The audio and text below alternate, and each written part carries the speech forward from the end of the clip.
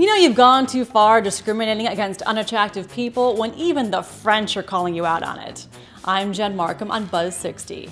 A human rights group in France is investigating possible discriminatory hiring practices by popular teen clothing label Abercrombie Fitch for allegedly only hiring attractive salespeople at its Paris flagship store on the Champs-Élysées. The group's report is due out by the end of the year. It's just the latest strike against the label, which is becoming infamous for its exclusionary practices.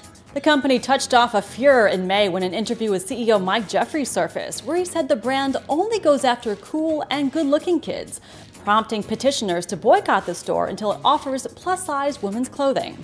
And when the internet speaks, teens listen. It's kind of ironic how all the work this label has done to sell such a specific image of beauty, I mean, they hire salespeople with the title models for crying out loud, is exactly what's turned their image into something so ugly. Buzz 60. Now you know, pass it on.